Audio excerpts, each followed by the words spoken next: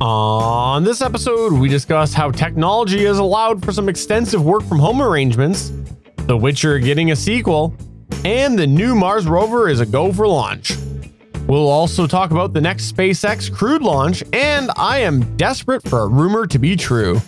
Plus, Chris loops us into all the latest Xbox goodness. This and more in this week's show. I'm Anthony Bachman from All Things Good and Nerdy, a geeky podcast part of the Gonna Geek Network, just like the show you're checking out now. Shows on the network are individually owned and opinions expressed may not reflect others. Find other fantastic geeky shows at GonnaGeekNetwork.com. This is the official GonnaGeek.com show. Each week, we run down the latest news and happenings in the world of geek. These are your hosts for the show, Steven, Chris, and SP. Welcome to the 340th episode of the official GonnaGeek.com show. I don't know why I emphasize that. I'm Steven Jondrew, and I'm pleased to say Chris is here this week. Howdy, folks. And you know who else is here? Pioneer, Stargate. Please call me SP. It's great to be back on the Gonna Geek show for another week of some fun news and a great segment. I can't wait to talk about the subjects that we're going to talk about this week.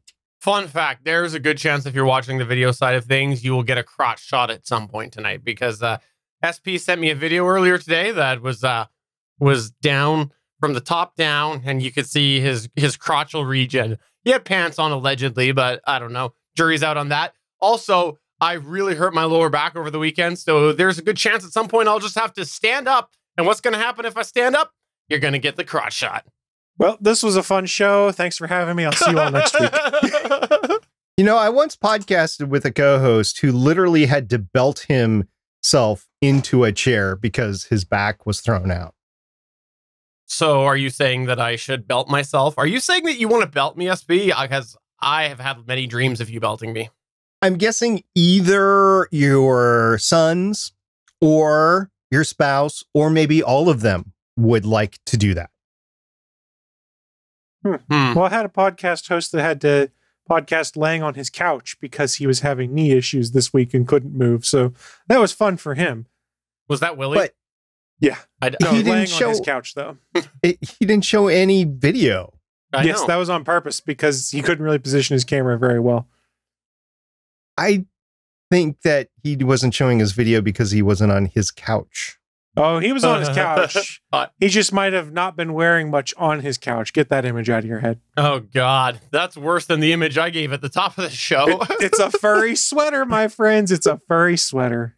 All Things Good and Nerdy, Sunday mornings at 11 a.m. Eastern. You can find it at geeks.live.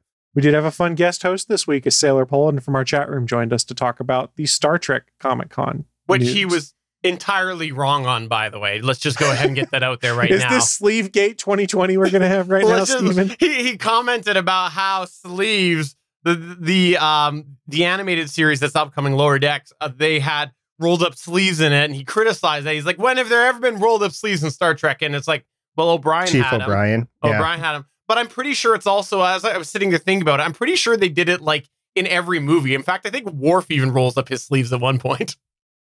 I don't remember that much. It doesn't matter that much to me. The point he was making, I understood. And, well, it's neither here nor there. If you want to hear what Sailor Poland thought about the upcoming Star Trek Lower Decks, spoiler alert, he didn't care for it. You can listen to the latest episode of All Things Good and Nerdy.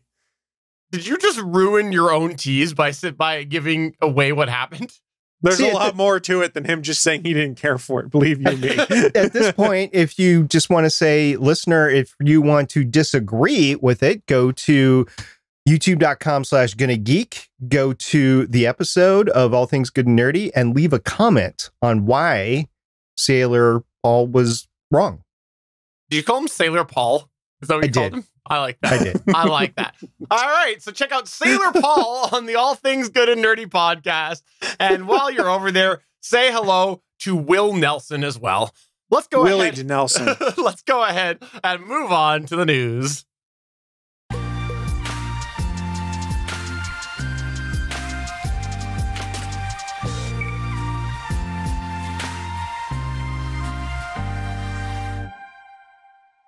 All right, this first news article, if you didn't know this, there is a upcoming Star Trek series called The Lower Deck. No, that's not what we're talking about. Not what we're talking about at all. Well, I'm actually talking about something that I don't know that we've really commented on the impact, aside from a couple, dates with ships and stuff launching, the impact on coronavirus with the tech world recently. I think it's been a while since we've talked about anything that's directly an impact because of COVID. And today we got a news all about Google's impact from COVID-19. If you didn't know this, in July of 2020, a lot of people are working at home right now because of COVID. I know Chris Farrell is. I know I am. There's lots of people who are working at home. And today the news came out that Google has announced that they will be having their employees work from home till at least July 2021. This is what a company spokesperson said today. Now, the company had previously announced that employees would be working remotely until the end of 2020, but now they are saying that they're going to extend that till at least July 2021. There wasn't a lot of details on why this was determined, but this was something that was announced. And the reason I wanted to bring it up was twofold. Number one, we've seen a lot of companies hide behind the fact that they're working at home and there's delays. And I think Google has even been one of them. However, they have announced it's going to go until 2021. But the second reason I want to bring it up is just to talk a little bit about how technology is allowing this. This would have been unheard of 5 years ago. And look at what we've got now.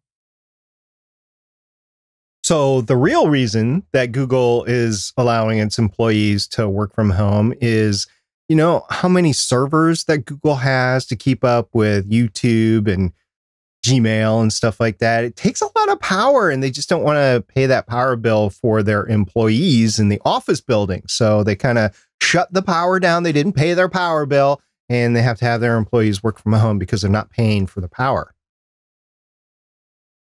I was thinking that Chris has registered so many domains that they don't know how to manage that. And so what's happening is they actually have to send people home so that somehow they save dollars. I don't know. Steven, I wager you have more domains squirreled away than I do right now. I've let a lot of mine go. Maybe. In all honesty, though, I was joking there. The ability for American companies to send workforces home, and not only that, but to hire, retain, retire, go through that whole cycle with employees from a remote working location is amazing. And I think it's going to really revamp the way that companies act in the future as far as working from home and not. And there's been a lot of speculation on workers wanting to leave high cost areas like San Francisco and go somewhere that is not as expensive to live, whether that's in the Midwest or in the Southwest, that's not Arizona and the high population areas. But it is amazing what they're thinking of. Not only that, but the workplace of the future is being designed during this pandemic as well. You have office places like Steelcase, Herman Miller, or whatever, that have designed the open office place, which has been a staple over the last 10, 15 years. And the results are in, and it's not really working. So they're like, okay, how can we design the workplace of the future? So they're looking into that. They're looking into the restrooms of the future. I've had the opportunity to research a little bit into that myself. My best thing that I could tell you, if you want to learn about how these companies are preparing themselves for the future, not only the companies themselves like Google, but the office place providers, infrastructure providers, is, believe it or not, CBS Sunday Morning has had a couple of great segments, and you can find them on YouTube underneath the YouTube channel CBS Sunday Morning. Last week, they had a great one, or maybe it was 2 weeks ago, they had a great one about the workplace of the future, which encompasses a lot of the things that I've been researching. And then this week, they had something about the restroom of the future for the America, but it will also affect everywhere else, which includes sink fixtures that are completely redesigned, toilet fixtures that are completely redesigned, stalls that are completely redesigned, and more of a European model, but it's designed even further from European. So it's not just working from home that's being changed here. It's the entire workplace of the modern American or North American company that is being redesigned during this time period. As long as they don't start going after those toilets that are designed to reduce poo time, because like they angle them this way so that you won't want to sit on the toilet for long. Those are the devil. And anyone who puts those in is wrong. I personally felt that I needed to install it, so I installed it in my own house. So you could just slide off when you're done? Yeah, you know, it was either that or the toilet cam, and so I decided to go with that one. Do you use a squatty potty with it, Stephen? I do. And also... so you can kind of perch then and hold yourself in place so you can sit there for a while. Absolutely. By the way, for the audio listener, SP is giving us a look of confusion about the squatty potty. Are you not familiar with the squatty potty? I am not. Okay, so the squatty potty, here, let's do a little education here. This is a legitimate product, by the way, guys. It is. And the squatty potty, the idea is it's a stool that is meant to elevate your feet, because the theory being, if you think about back to how we evolved, at some point we didn't have a toilet, therefore we probably squatted down. So in theory, the body is made to basically do its business in a squatting type motion, and there's been studies and things like that, and apparently this helps that situation. Some people swear by them. If your toilet's backed up, or maybe, you know, you've had a little bit too much adult beverages or whatever, you could go into your backyard and squat and do your business there. No, different kind. No, this is something you use with a regular toilet, so that right, but you can get the same effect either way. Oh, I see what you're saying. Yes, absolutely you could. In fact, I do every day. There's another visual for you. But anyways, I thought this was worth bringing up, not the squatty potty, but worth bringing up the Google thing, because you're right. I think you nailed it. The office of tomorrow is today. Trademark that immediately. All right, so let's talk a little bit about Witcher. I heard that Chris Farrell is a witch, and he is going to tell us all about how he is witchier than ever. I heard you should toss a coin to your Witcher. No one else get the song? No, didn't get it.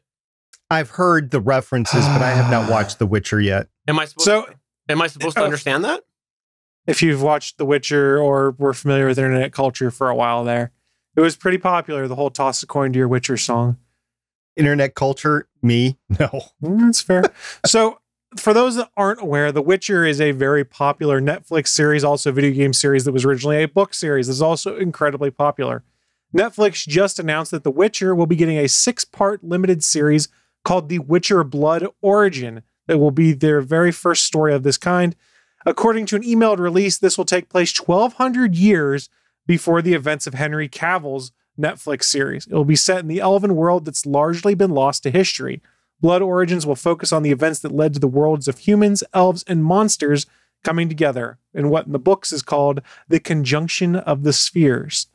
In regards to the show, The Witcher writer Declan DeBarra will serve as showrunner for the series, with The Witcher showrunner Lauren Schmidt-Hissrich coming on board as executive producer. And I apologize here, I'm going to butcher a Polish name here because I don't know the pronunciation very well. I did look it up online. But series author Andrzej Sapkowski, who has written the entire line of Witcher books, will serve as creative consultant for this prequel series. So why is this important? Well, Netflix has claimed that the Henry Cavill-led Witcher series is one of its most watched shows. So it makes sense that The Witcher Blood Origin is not the only Witcher spinoff that might be in the works. That's right, this is the first of many.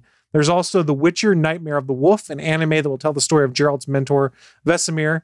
The second series of The Witcher is also getting ready to resume production soon. We don't know exactly when. It's all on pause due to the novel coronavirus pandemic. There's also no poster release date for Blood Origin, nor the Nightmare of the Wolf anime, or any of these things. But Netflix going all in on The Witcher, which is arguably probably a good stance to take, because that's a series that pulled people in like myself who normally don't care about fantasy shows. I'm normally like, I don't care that much. Witcher series, I cared. I enjoyed it a lot. I thought Henry Cavill was really good in the role. Now, granted, I am a fan of Henry Cavill in most roles he does. Even the Superman movies I don't particularly care for. He is really good in them. So I'm excited to see where they go with this. And, you know, as all of this gets announced, it makes me go, I might actually have to dip my toes into the waters of reading some of these Witcher books, which is tough for me to do because most fantasy books I don't care for because I like my fantasy to be set in space. I'm sorry to tell you, but they screwed up. They completely screwed up with this, Chris Farrell. Because they didn't cast you? No, because this is a prequel to The Witcher. So it should have been called The Witch. And then obviously then the next thing in the storyline would be The Witcher. And then the sequel after that could be The Witchist. So they've just screwed up the naming altogether.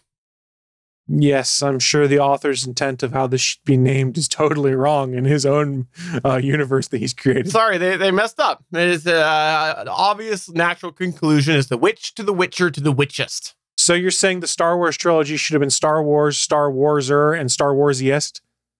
Well, the question is, which version of the Star Warsiest is the one that matters? Is it like, do we have to evolve it every time Lucas touched it? So then it's like the Star Warsiest take two? Like, how would the naming convention work? What? Star Warsiest? All right. You're not on board with that, Stargate Pioneer? I just find that type of English uniquely mine and was wondering why you started using it. Trademark infringement. For those that don't know, by the way, I'm excited about this just because of the producer here. Laura Schmidt Histrich, I think is her name. I've covered her before. I've covered her on Legends of S.H.I.E.L.D. when she was doing Daredevil and The Defenders. Prior to that, she worked on The West Wing. She also did Private Practice, The Umbrella Academy.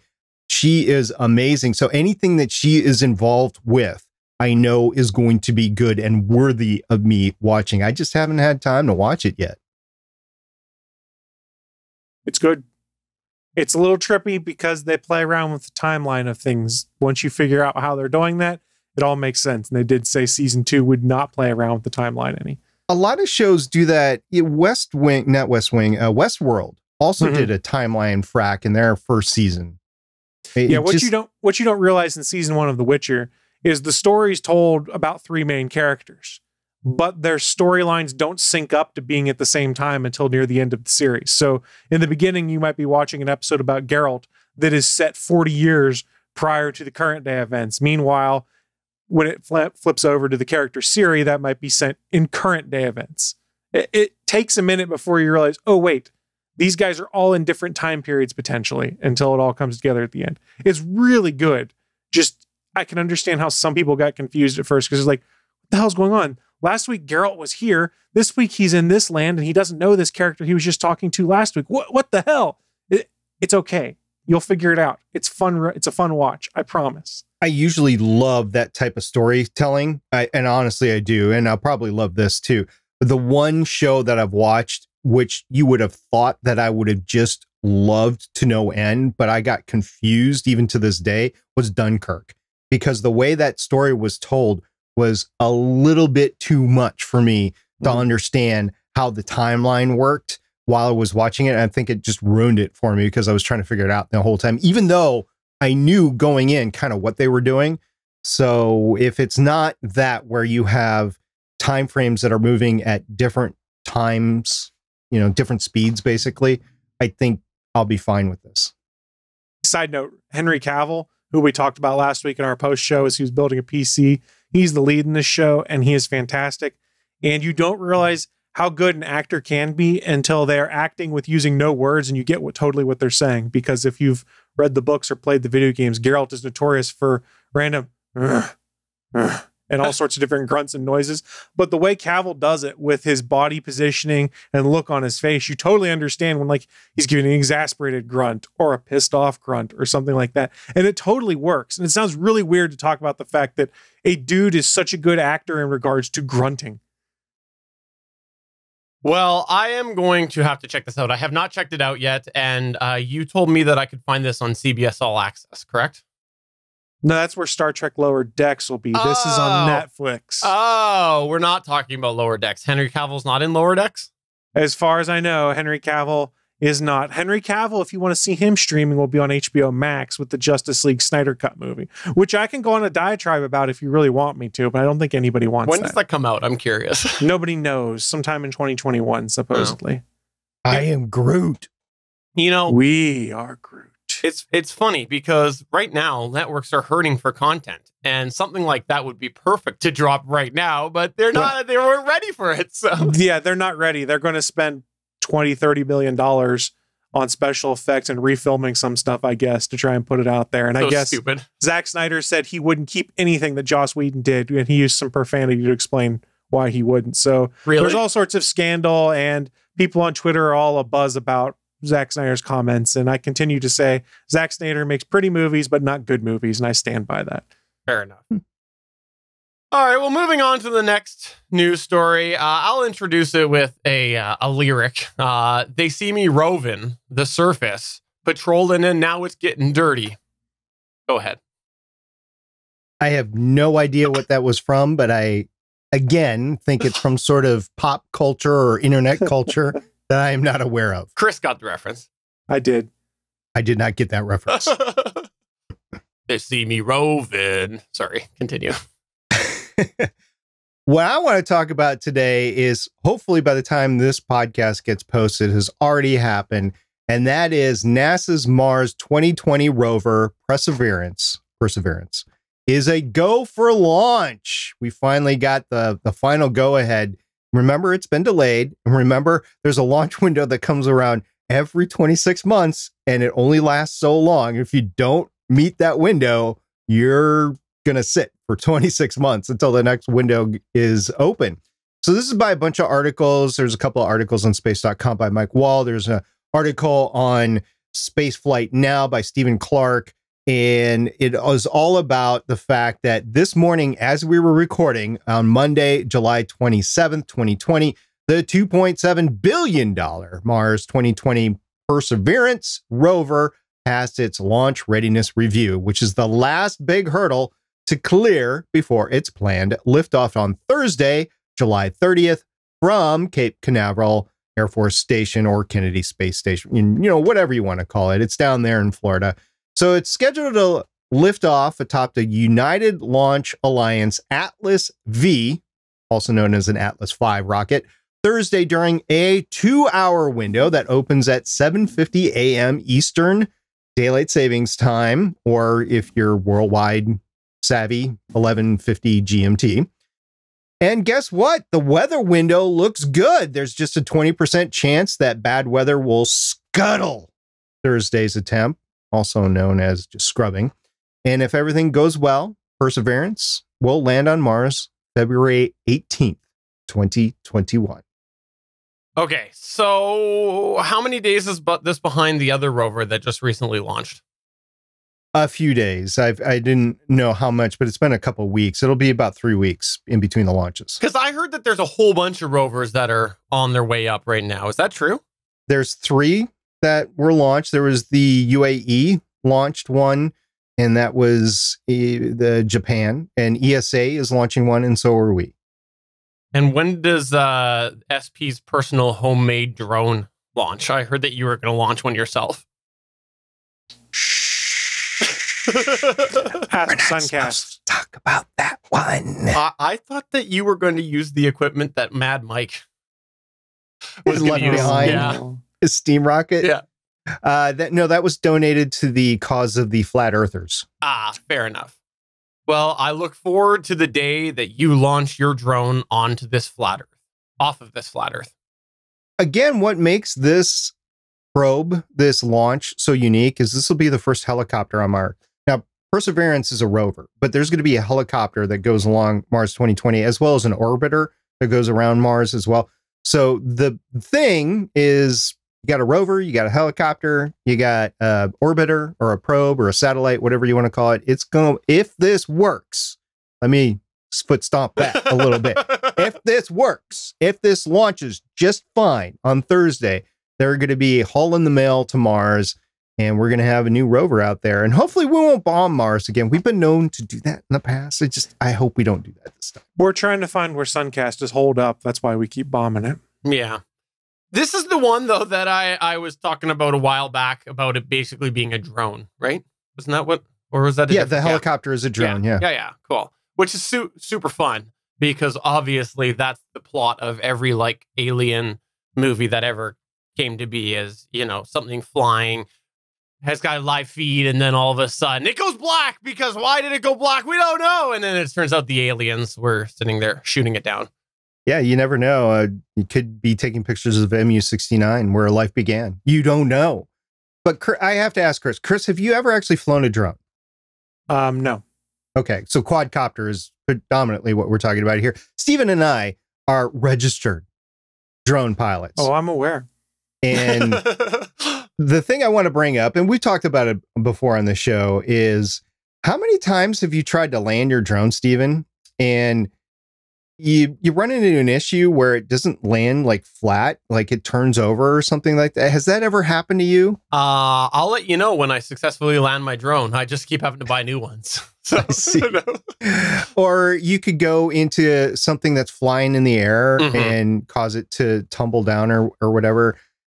Now, this drone, I think, has some self-righting issues with it, this helicopter. But just imagine that, like, you're on your first flight and you bring it down and it like springs and it bounces or whatever, and it ends up upside down, and you've got one flight and that was it. This is a question that's probably going to sound absurd, but it's actually legitimate. And I'm sorry if I sound really stupid by asking this, but like, how much do we know about like flying on another planet? Like, are there conditions, like if we're using a drone, a helicopter on Mars, are there external conditions that we might not know about that could cause it to fly completely differently than we had thought it would?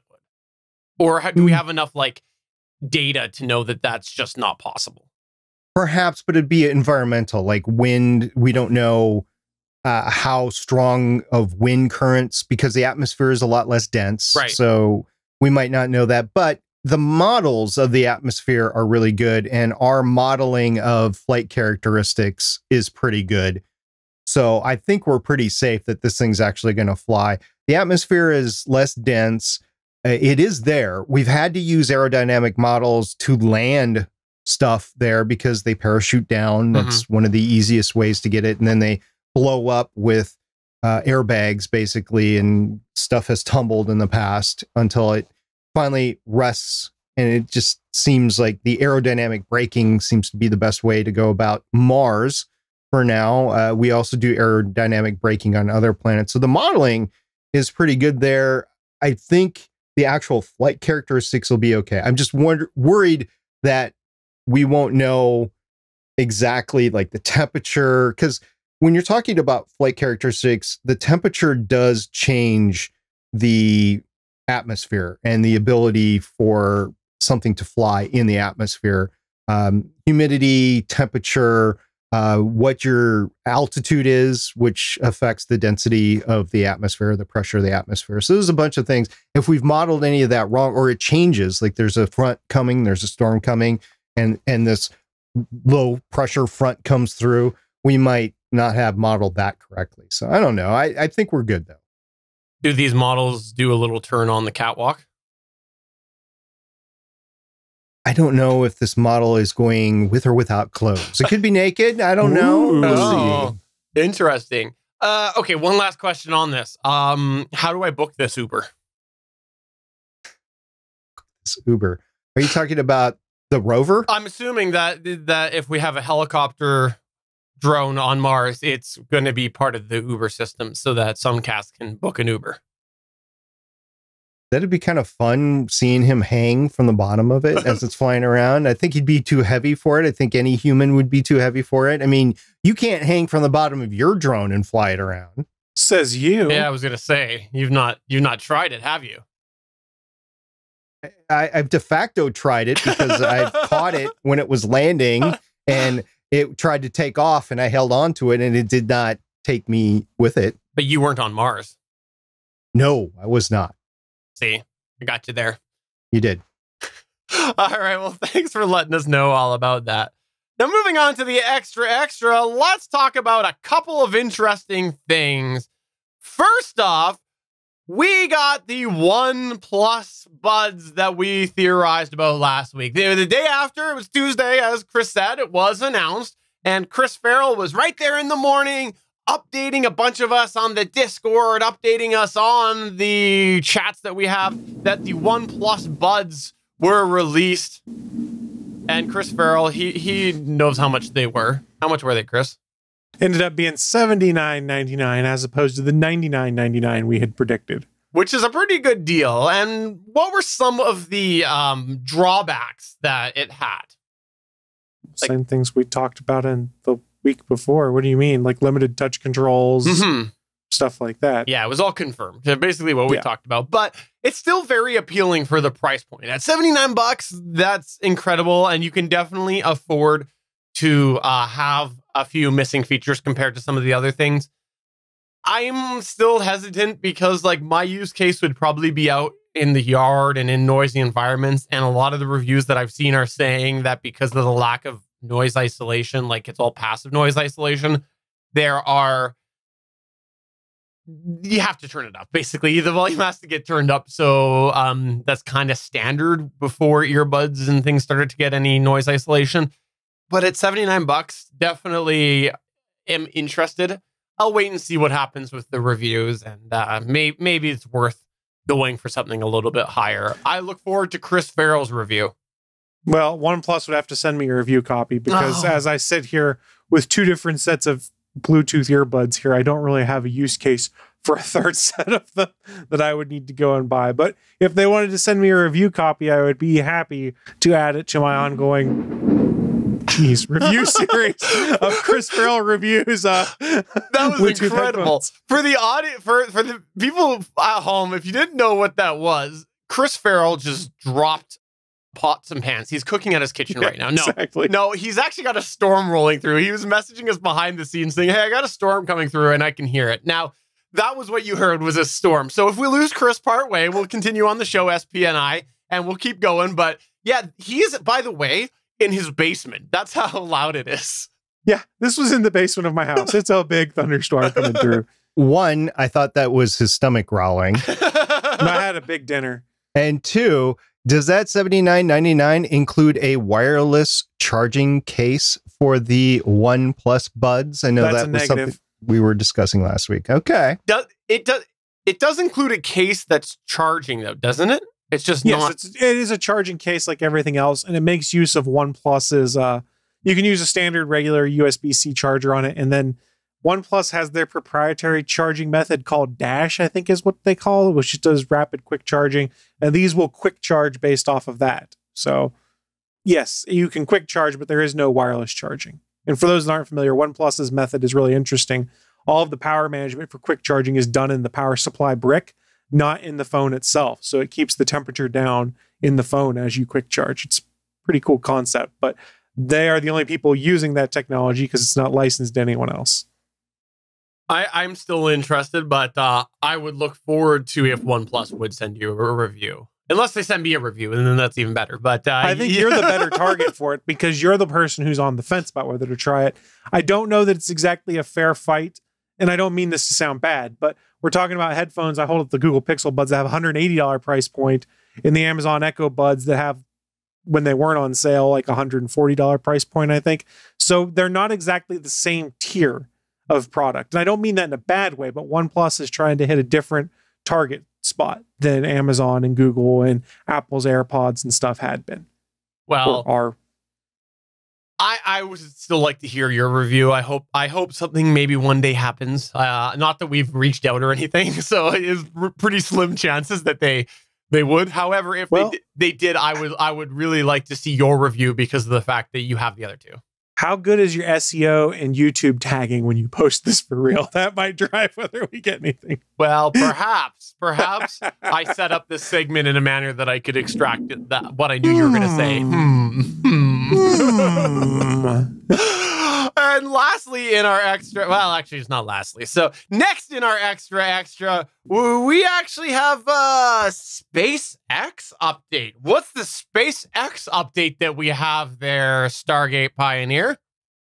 Actually, we have two SpaceX updates. I realize I don't think we talked about it on the show before.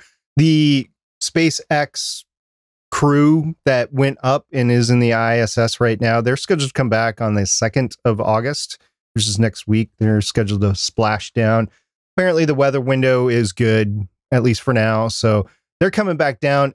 And since they're down, we got to send another one up. So sometime in late September, they finally came out and said late September will be the next SpaceX crewed launch or astronauts aboard. I forget what they're calling it now. I don't think they're going with crewed anymore because I think finally somebody got the hint that crewed sounds like it's crude, like it's not refined. When you started using that term, I made the joke because I legitimately thought you were like saying like crude oil. Like, you know, that's what I thought, right? It was like, I know. And I wanted to say man, but I realized why they're transitioning or why they tried to transition to crude, because they just won't want to be gender specific with man. They want to go non-gender specific, but crude is like you said, like crude, like rude or something, and unrefined or not mature or something like that. So anyway, the next one will go up. They haven't given an exact date, but sometime in late September will be the next SpaceX launch with astronauts on board.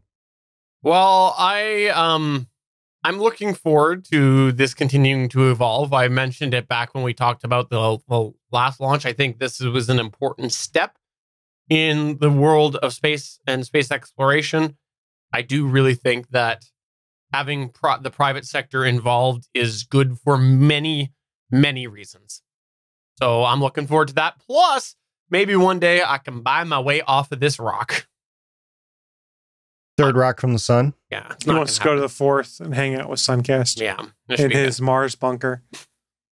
And now for real this time, lastly in our extra, let's talk a little bit about something that I just desperately am hoping is true.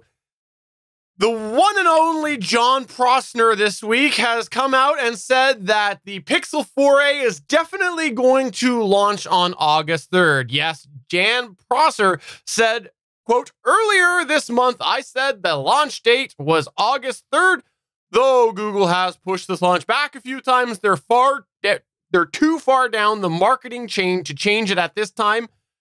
And then 2 bullet points. Review units have been sent out. Embargo has been set. 100% happening on August 3rd, end quote. So that did come from Jon Prosser, which you can find on Twitter. And he's had a lot of review or leaks lately, some of which have come to fruition, several which have not. And I want this to be I'm desperate for this to be true because I'm using the Pixel 2 and my phone is so gone.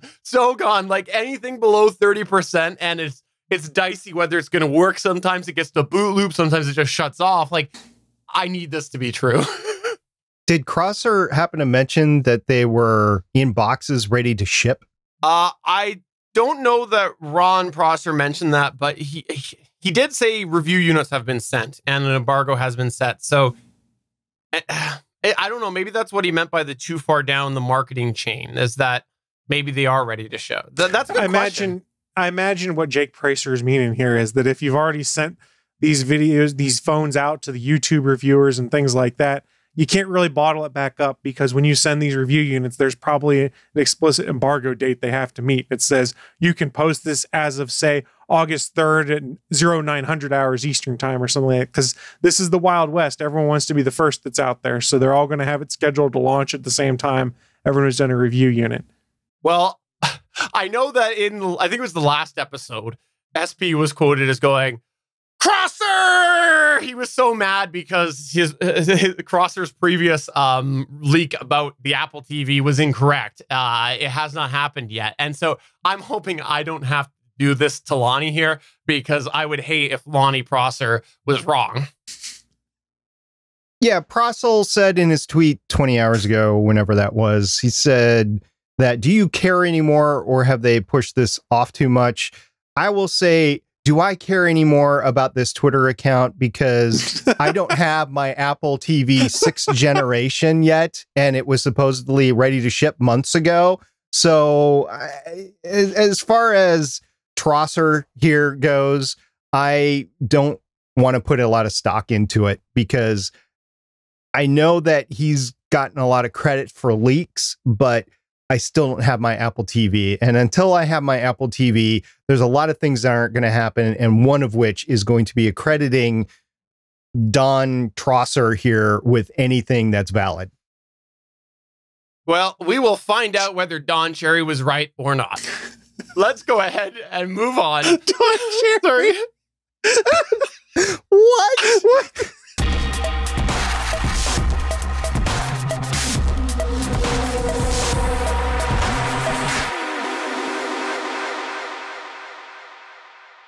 Chris Farrell, you came to me earlier today and you said, I have an idea for a segment. And I said, go and do it.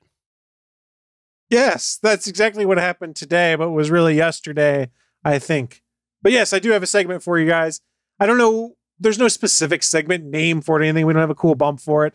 But we are coming upon the launch of all of the current slate of next-gen consoles. We know the PS5 and the Xbox Series X are both slated to drop sometime in holiday 2020. So we're having lots of cool press events between now and then with both companies to get an idea of what might be coming to these new consoles. Well, last week, Xbox had the Games Showcase, as they called it. It was their intent to show off a bunch of first-party Microsoft, mostly Microsoft Studio games that would be coming to their new next-gen Xbox, and some of them to the existing Xbox. So like we all know, the next-gen Microsoft console, the Series X, will launch sometime this holiday season. Unlike the PS5, which has several exclusive titles, such as the new Miles Morales Spider-Man game, Microsoft is taking what seems to be a less of a hardline approach to the generational switchover. What do I mean by that? Well, for example, the tentpole title is Halo Infinite that'll be coming out on launch day with the Series X. This will be released on both Xbox One and Xbox Series X.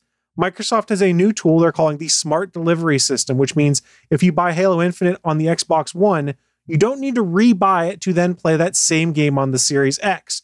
You'll already have it. Ownership of these games with Smart Delivery are tied to your Xbox/Microsoft account, which will apply across platforms. They're also getting third-party vendors on board with their Smart Delivery process, meaning you buy the game on your original Xbox through Smart Delivery. When you go and play it on the next-gen Xbox, you'll get free visual upgrades and whatnot that puts it on par with what it would be in the next-gen equivalent. It's a pretty cool process. They are going to be using this Smart Delivery tool for a lot of the games they have coming out that were announced at the Games Showcase. And guys, I can't run through every single game that was announced at the Games Showcase. They had an hour-long event, and they announced probably 20 plus games, a variety of different things that were all really interesting. But this segment cannot go long enough to talk about all of them. And to be honest, some of those games I don't actually care about. So I pulled what were some of the ones that were the most interesting to me out so that we could talk about them. And I would be lying. It's always about you, isn't it? When it's your segment. Yes, I don't do my segment to cater to you, Stephen. I do it to cater to the gamers out there, even though I'm a casual gamer now, I've realized, because I don't have time to play video games as much. But I still enjoy following all the news. I still enjoy having my own opinion on things. But the first game I want to talk about, which I already touched on a little bit, is Halo Infinite. It is a launch game. It was the first game they showed during the Game Showcase. And they showed 8 minutes of gameplay footage. In this trailer, which was narrated by either Cortana or possibly Dr. Halsey, we see the Master Chief's armor constructed, which is a teaser that led directly to the gameplay demo. It's the same pilot that we saw teased at E3 2019 with the Master Chief crashing for an emergency landing. A group of the Covenant called the Banished have taken over a new Halo, and the heroes are trying to find a way to escape. This entirely open world that they've developed on the new Halo, they said, is twice as big as the Halos that were in the previous games. Twice as big as 2 Halos combined, I think they said at one point. Regardless, the world is going to be massive that they have developed for Halo Infinite. It's going to be an open world, sandbox kind of game, allowing you to explore, go find all sorts of cool extra features, do missions in whatever order you want. And they intend for this to be the platform for the next 10 years of Halo, rather than sticking to numbered installments, meaning we got Halo 5 like 4 years ago.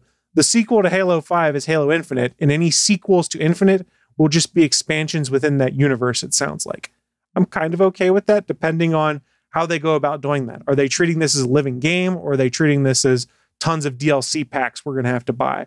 We don't know quite yet how that's going to work out. They did say in the event this will likely connect to Halo 5 Guardians. We just don't know how. They are trying to make Halo Infinite be a new entry point for newcomers to the series. Meanwhile, it's also supposed to kind of call back an homage to the original Halo Combat Evolved game. It looks pretty cool. I'm not sure how I feel about that model. On one hand, I kind of like how they're committing themselves just to one product so that that product can continue to be enhanced. On the other, I worry that it's like a path for laziness as far as, you know, when you release a dedicated game, you have to go all in. You have to have a big story for a big pack, a big product. You have to get everything in a row so that this thing comes out and everybody is wanting it. But when it's like an add-on, it's almost like, yeah, well, we'll expand this little area, or, oh, it's not a full game, so we don't have to put all the effort into it. That's what I'm worried about. Well, they're treating this more along the lines of some of these massive living games you've seen, like Destiny, Destiny 2, Anthem, things like that, where there's like events and things like that that go and take place alongside the campaign, and they eventually add more content that continues to build on the story and things like that. That's the whole living game model that we're seeing now.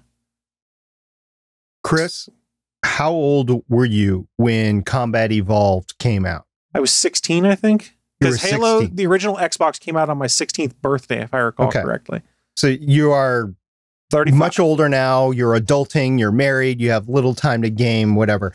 This is not meant for us. This is meant for that next generation of 16-year-olds that might have never had been able to play Halo before for whatever reason. Maybe they just didn't get into it. They didn't feel like they could jump on to the bandwagon as it's going along. If you're saying that Halo Infinite is a starting point, it's like comic books, right? There's starting points in comic books all the time. This is a reset. It's been 20 years since Combat Evolved came out. It's time for a restart. And it's the second developer on Halo. Remember, 343 Industries took over with Halo 4 when Bungie went off to go do Destiny and Destiny 2. So it's interesting to see where they go with it.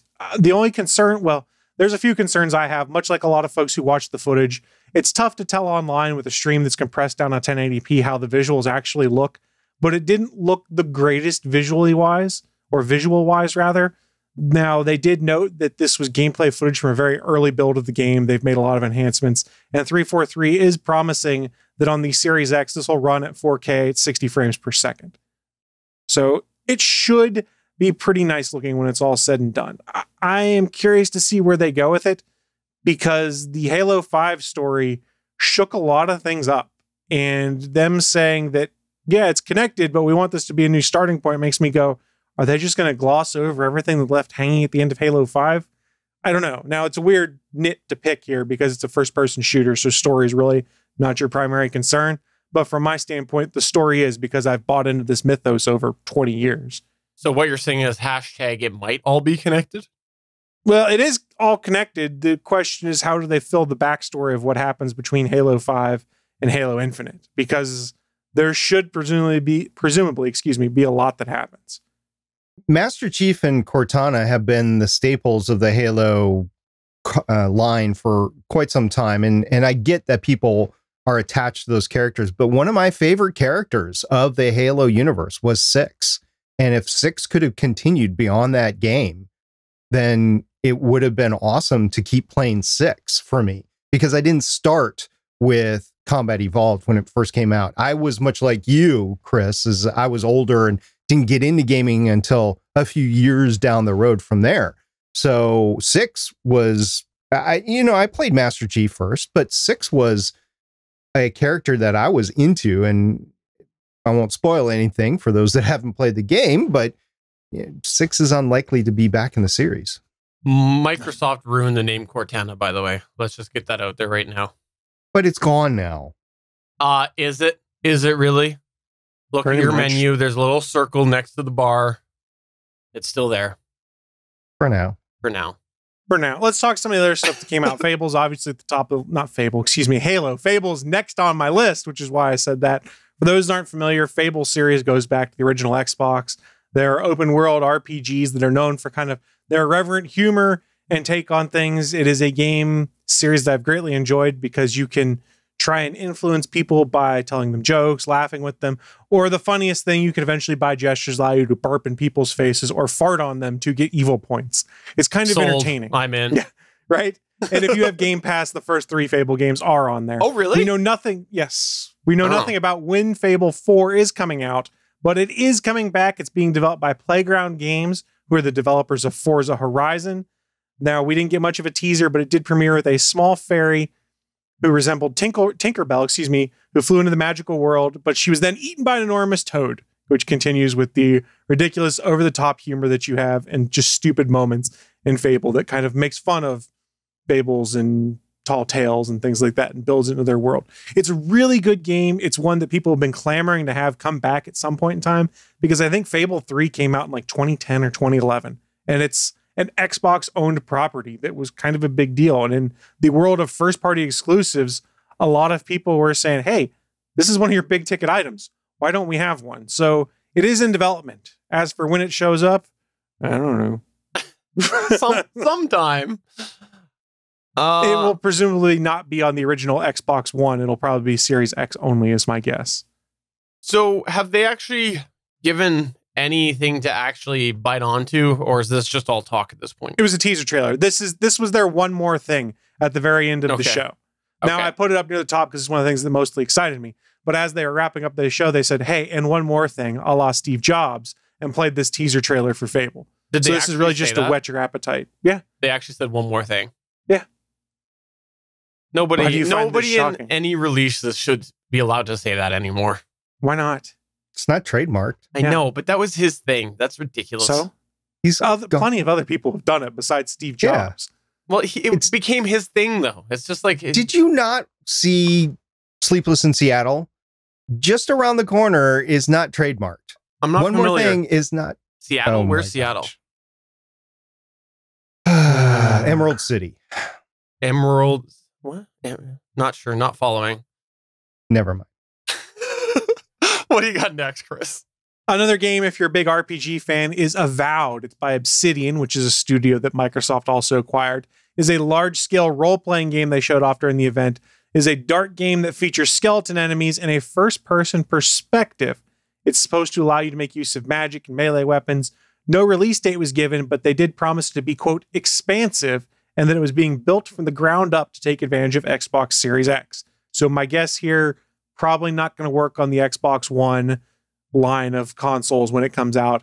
My guess is this is probably not actually coming until 2023, 2024, or something like that, because it looked pretty early on. But if you are a role-playing game fan, this looks like it could be pretty cool. And Obsidian, they've done some pretty good games. Next up, it would not be a Microsoft launch event without there being a new Forza game coming out. Forza is the racing game that has become pretty famous for being a Microsoft product. Generally, it's fairly authentic as to how cars handle, and usually the graphics are gorgeous. Turn 10 Studios is in early development on its next Forza Motorsport title and showed off an in-engine trailer. As expected, it's going to have near photorealistic racing, which makes the most use out of Xbox Series X technology. And they spent a lot of time talking about how ray tracing would come into play to give you reflections and light glaring off of the road and other vehicles around you. It looked gorgeous in the way they're actually taking cameras and like capturing vehicles and getting tons of photographs and 3D plots so that they can incorporate these vehicles into the game. If you are a racing game fan, I see no reason why this next Forza installment is not going to continue to build on everything that they've done before. Aren't we going to get a little bit tired, though, of tracing guys named Ray? Next up, State of Decay 3. This is another Microsoft exclusive that was showed off. Undead Labs premiered State of Decay 3. This is their next entry in their open-ended zombie survival series. Looks dark, and the teaser focused on a survivor scouting through the wilderness until she comes upon not an undead person, but an undead deer. So State of Decay 2 just came out like a year and a half, 2 years ago. Pretty good game. The first one was pretty good. This is just continuing to build on a franchise that, while it isn't huge, has really solid numbers and a pretty solid player base. So it just makes sense they would continue to put games out that are in this world. I think I should apologize to Ray Skywalker. Clearly, I forgot her when I said guys named Ray. Don't worry, most people forgot about Ray Skywalker now. Next up, Psychonauts. Wait a minute. Her name is not Ray Skywalker. Sure, it's not. You haven't watched the last movie, have you? Yeah, I did. It's not Skywalker. Keep going. Look, canon says she's Ray Skywalker now. From a certain point of view. I mean, she literally says her name is Ray Skywalker, so I guess That is my point of view. Is Was the it film changed literally in the told us that courts? If it wasn't legally changed, it was not Rey Skywalker. possession's 9/10 of the law, my friend. She just took it and made it hers. Look, I don't care for it either. I'm just saying this is canon now. Do you know how many famous people go by names that they're not legally? Most actors. Mm-hmm. Yeah, Actually, a lot of them actually have to change their names exactly. Well, legally. I don't. Speaking of actors, though, Jack Black Thank is you. going to be in Psychonauts 2. He'll be lending his golden pipes to do some voice work, singing in game as well. He stars as the golden Navi-like wisp, but keeps his signature deep voice for the songs, according to the articles I'm reading here.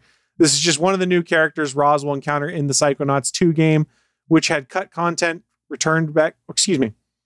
Which had originally cut some content to try and get the game out, but after Microsoft acquired Double Fine Entertainment, they pushed the release date out so they could add in the content they were cutting out.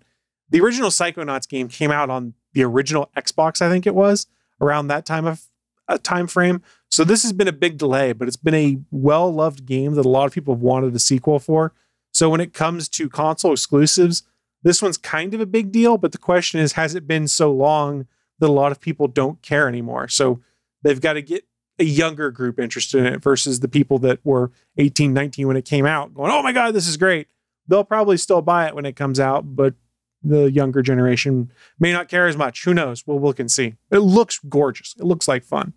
Can I just say, with Microsoft's track record of buying companies and doing products with them, we can expect that this will not be a Double Fine. It will just be fine or adequate.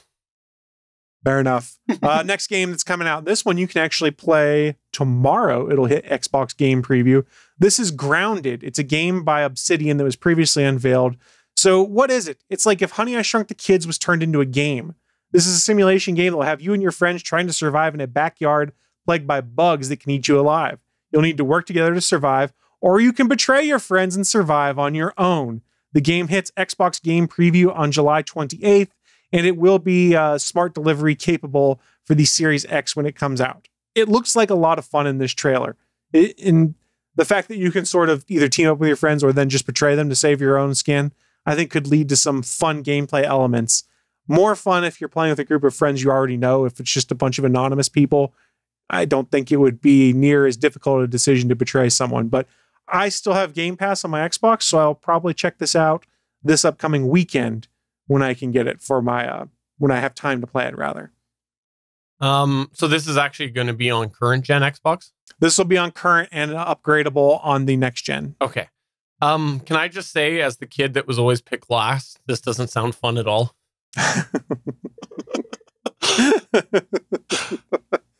So two other quick game stories to talk about in regards to this.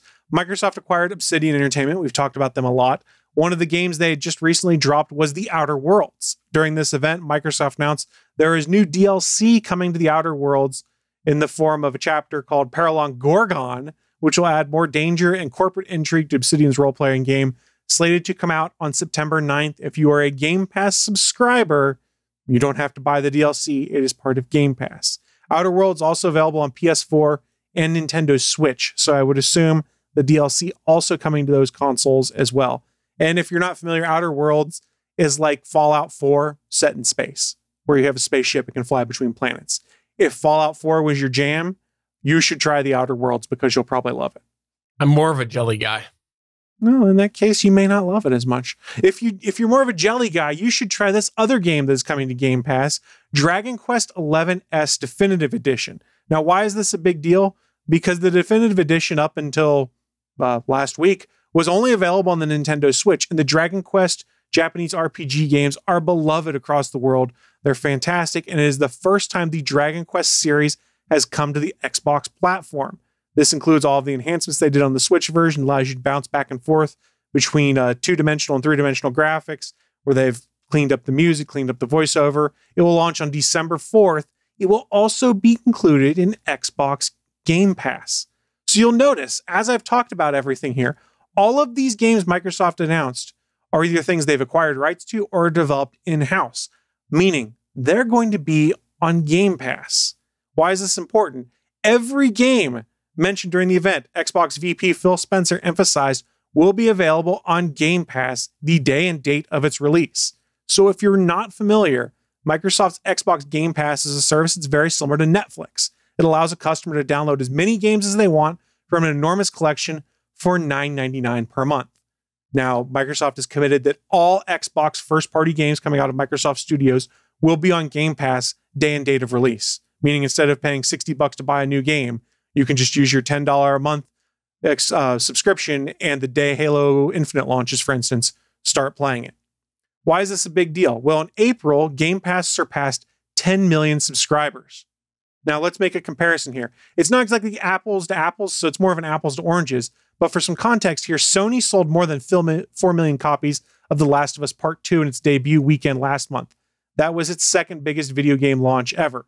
Microsoft bringing in 10 million subscribers per month for people that subscribe to Game Pass. So we're starting to see potentially the model that Microsoft is looking at going forward. They're less concerned about the large new exclusive release versus, hey, we're going to have this subscription service, and if we can put out 3 or 4 really solid games that you're interested in, you stay on board and you stay a subscriber to Game Pass for years at a time. Which I think I like this. I've made it clear that I like having discs around for movies and things like that. On paper, I like having a physical copy, especially having seen games leave Game Pass and my kids get upset and things like that. But the thing is, I think all of us that have had consoles over multiple generations have a stack of games that we never play because they're on an old console, right?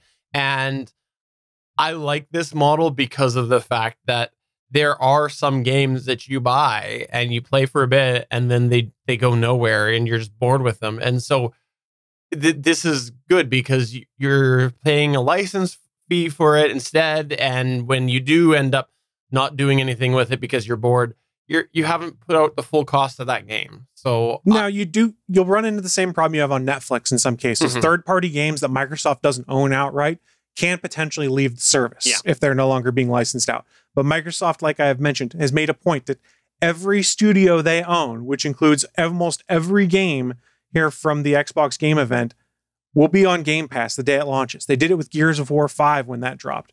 That is what I think is the interesting thing in this Microsoft Game Event. Suncast in the chat room said, I got to be honest, even though I'm a non-gamer, I'm a tech nerd, but I find myself not seeing why any of this Xbox hype is newsworthy. I sort of agree, but I agree to the extent of the console and the games potentially aren't necessarily the hype. The hype is the ecosystem they're building. Microsoft is building a gaming subscription model. Like we saw Google Stadia wanted to do it. We've seen other services want to do it with cloud-based gaming, which Microsoft is doing on top of the consoles that they're developing too. Microsoft is building a world that you can live in and consume as many or as few games as you want for what is arguably pretty decent price.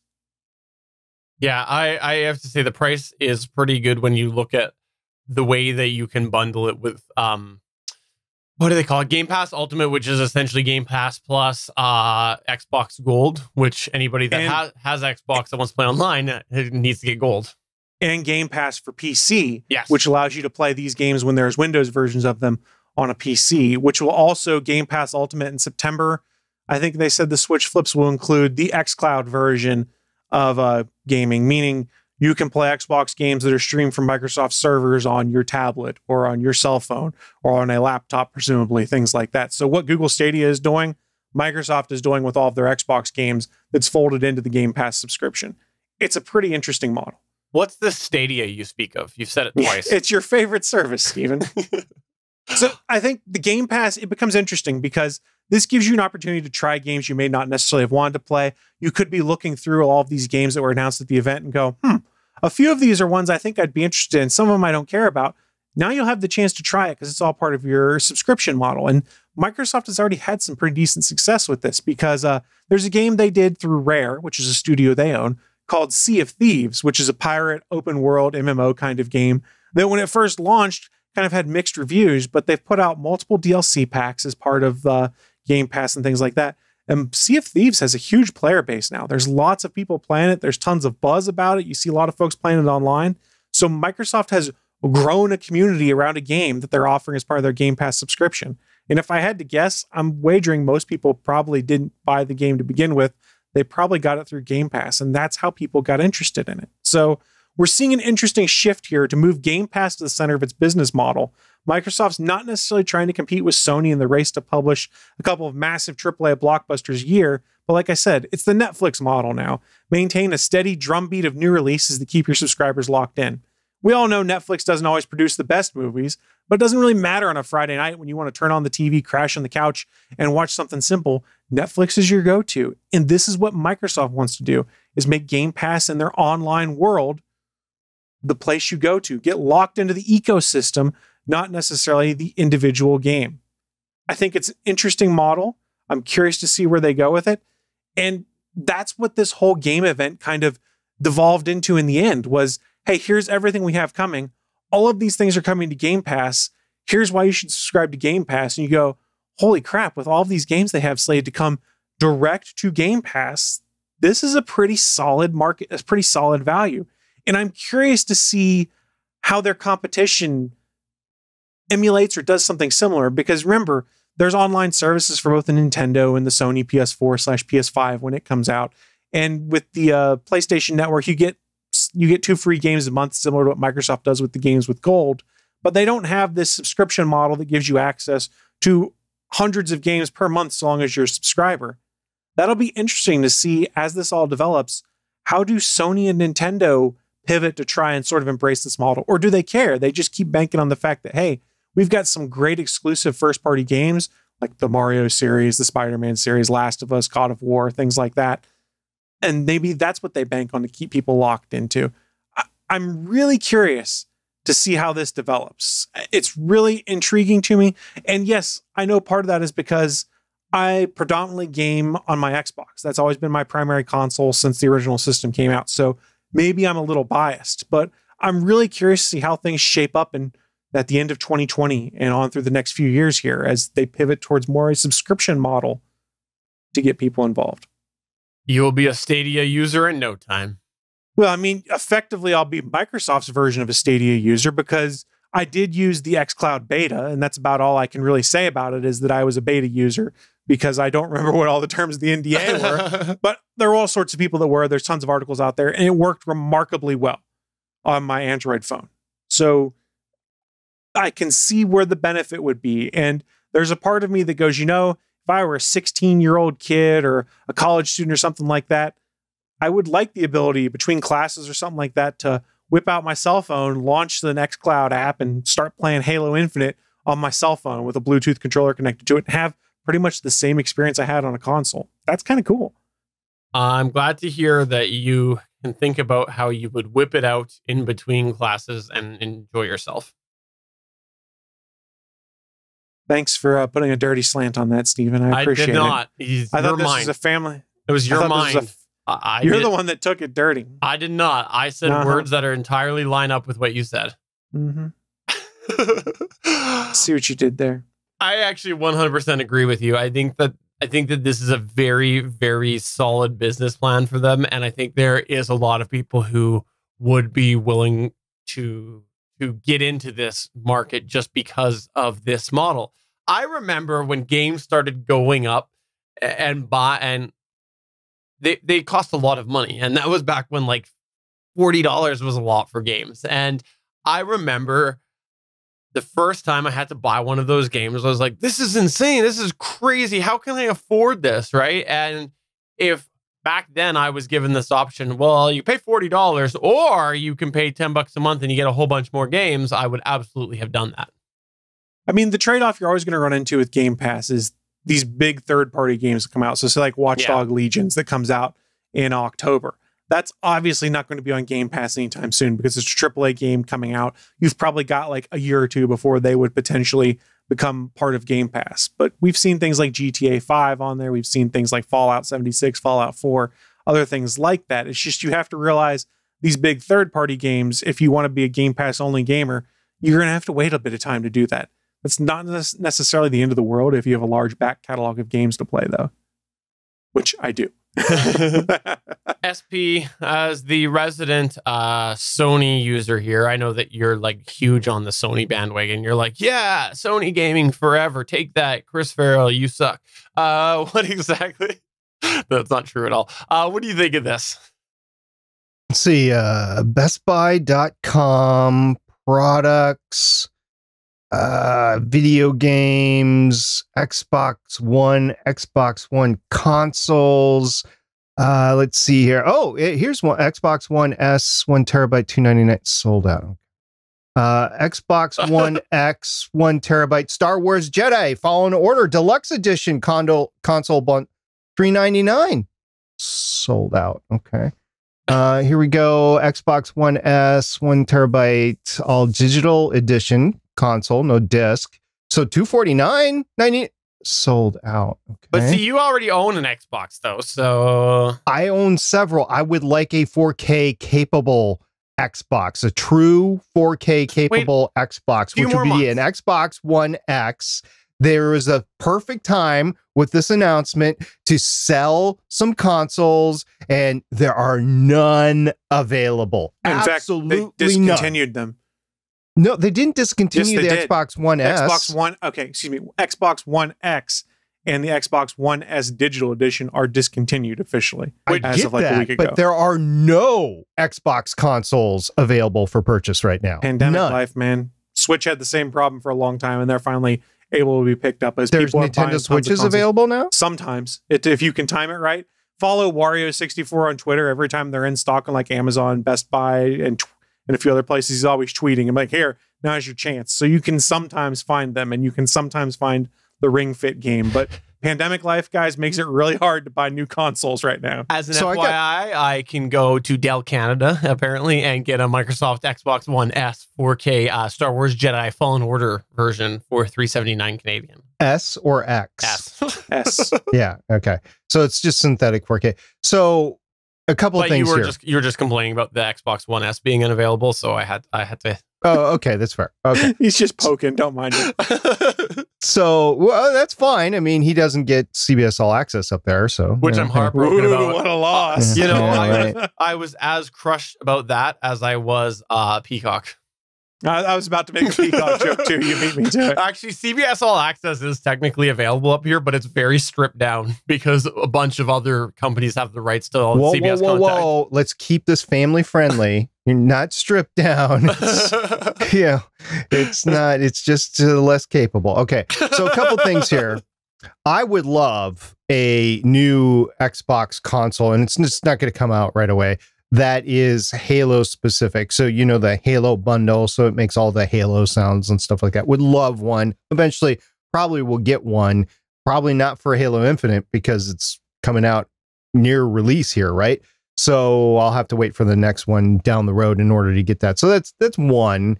And two is we're going to see a revolution in how the games are played. Yes, I would like a version that has a disc in because I would like to play my 4K and my Blu-ray discs in it. But eventually that's all going to go away too. And I'm fine with the all digital as it comes out. But, you know, with this lack of availability, depending on the price of the consoles when they come out, I don't know if I'm going to go ahead and get one right away or not. So we'll see. But it'll be nice to play some of these games. I knew somebody that was so into Fable. He was so into Fable 3, and he will absolutely love this new Fable game. Personally, I'll love Halo, and I played it with all the kids. We played Halo all the way through. I played it with each one of them. Now, am I an expert? No, I played it on the easy level, but I did play it all the way through, and I really enjoy the gameplay there. As far as Sony's announcement, though, it's the sign of 2020, and it's just too bad because I was all revving to actually buy a console when I was watching this and listening to all this stuff, and it's just not going to be available. So I got good news for you, by the way. I did a little Googling here, and if you're willing to drive 35 odd hours up north to a town called Fort McMurray, apparently the EB Games, which is the Canadian version of GameStop, they apparently have in stock the Xbox One X Star Wars Jedi Fallen Order. So just a small little... For how much? $479 Canadian.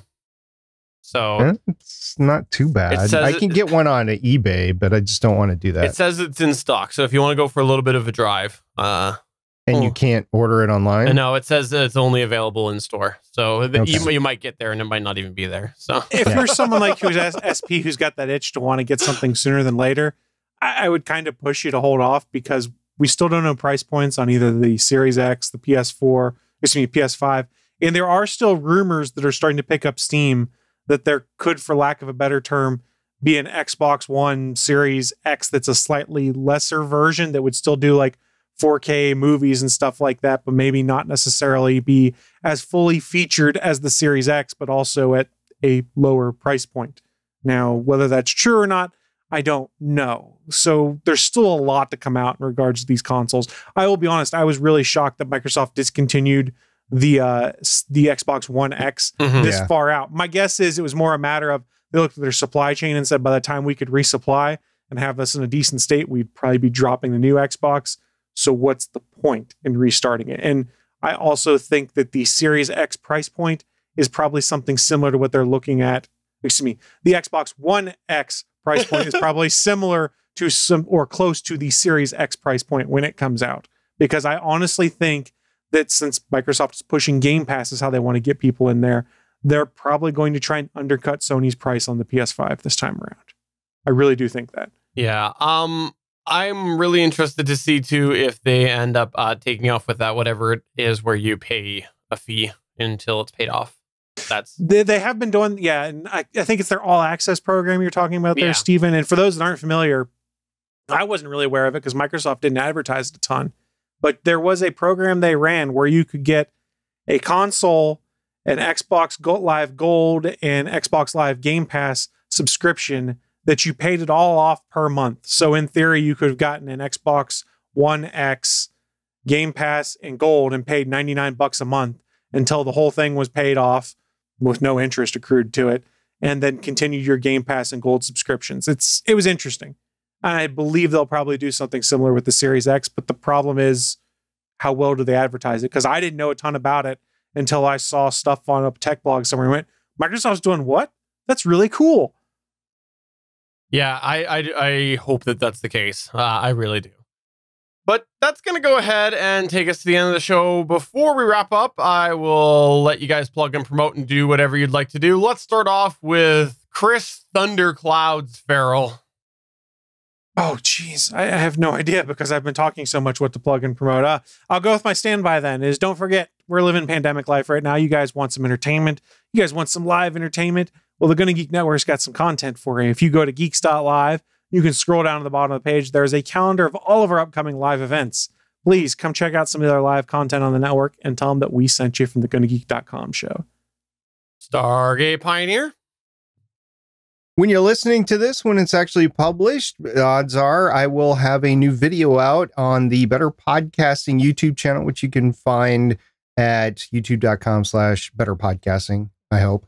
Or go to the betterpodcasting.com website and you will see a new gear video when I send it out. And if you go to our Discord server, eventually I might drop a behind the scenes of that too. You might not want to watch it, just warning you, but it'll be there. And I just want to take a moment and plug and promote these two fine gentlemen. It's always a pleasure to podcast with you guys. And it's been a while since I've patted you two on the back on the show, and I just wanted to take a moment to do that because it's always a fun Monday. We record the show on Mondays, and Mondays can be terrible days, and I always enjoy having that terribleness end when we do this show because it is always a lot of fun. You thought I was going to be mean, didn't you? I wasn't. I was being nice. I'm waiting for their shoe to drop. No, so I just wanted to say thank you guys for always making my Monday fun. But on that note, for episode 340 of the official GonnaGeek.com show, I'm Stephen John Drew saying I really hope that I don't get mad at Juan Fosser. I really hope not. I'm SP saying I'm still looking forward to my Apple TV Generation 6. I'm Chris Farrell saying RIP Mixer. We miss you. Not really. Bye. I do. It was good. Some people it was do. good while it lasted, but It's all right. Just go over to Facebook. Yeah. bye.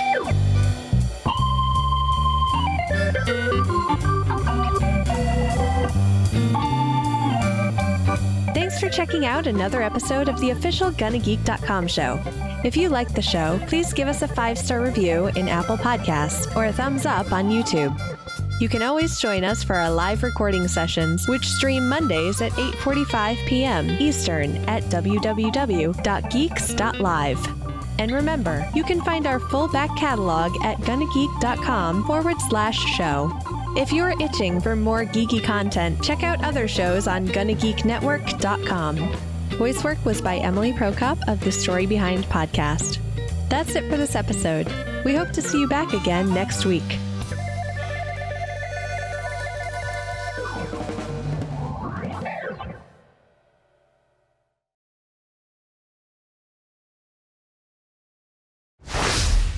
Don Trosser here with anything that's valid. Well, we will find out whether Don Cherry was right or not. Let's go ahead and move on. Don Cherry. What?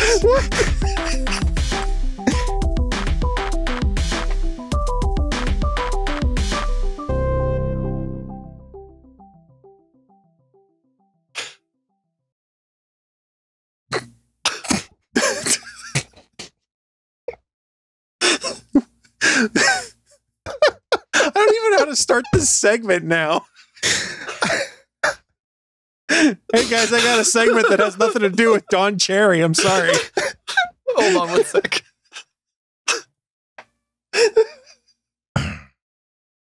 All right.